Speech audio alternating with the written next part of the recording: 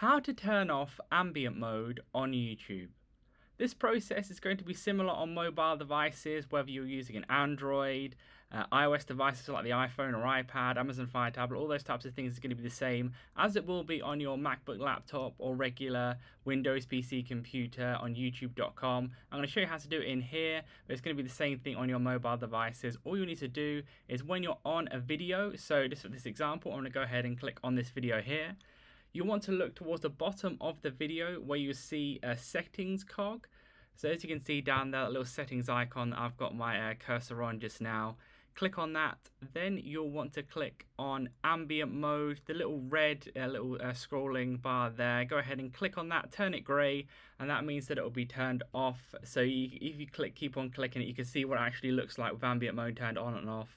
If for whatever reason you want to turn it back on, go ahead and click on the settings, then you can click on ambient mode again. So leave a like on the video if that helped and subscribe for more helpful videos.